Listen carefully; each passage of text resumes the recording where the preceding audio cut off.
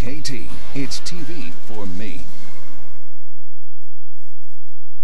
Well, it's been a busy week in Waco. It's Navy Week. And while some sailors were out and about playing music, they were at the museum, others took time to meet all generations. Fox 44's Noelle Mendoza tonight shows us how just being here in Waco is educating the public one person at a time.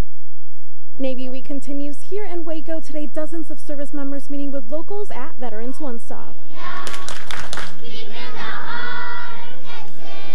Waco has so far been far more welcoming and far more busy than I would have thought. These Navy men and women are not only meeting veterans. We're glad to have everybody here and to be celebrating Navy Week. I'm very proud of it. But also future generations of possible sailors. Maybe we'll change somebody's life for the better. Petty Officer Lily Bland has been with the Navy since graduating from Harker Heights High 6 years ago. She heard about Navy Week and decided to come out. It can suit everyone's needs, and if it turns out it's not for you, after 4 years you can look back and say, I served my country, and there's so much that it can do for you. She says one of the biggest misconceptions about the Navy is they're on a ship 24/7. We're not landlocked, and we're not, sea all the time. A lot of times when you talk to individuals, they think that everyone in the military carries a gun and is on the front lines.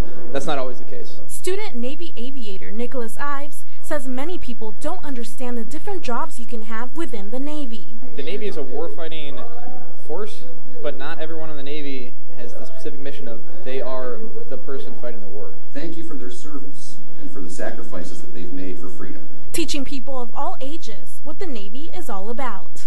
All the different branches of the service, are brothers in arms. We join together in times like this, and we're proud for each other.